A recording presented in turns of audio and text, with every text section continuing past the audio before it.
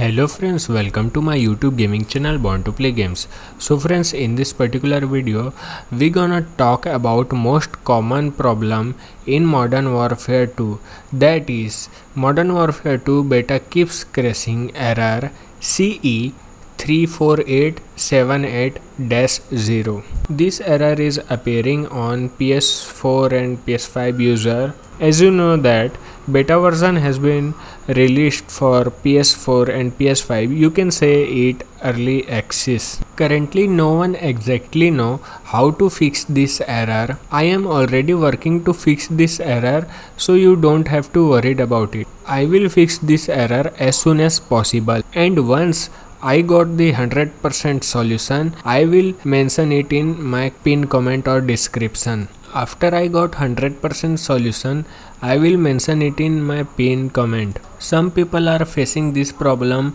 while launching the game. In other hand, some people are facing same problem while playing the game. So you don't have to worry about it. Just give me a time to resolve it. And don't forget to check link in description or in pinned comment where I will mention latest possible fix.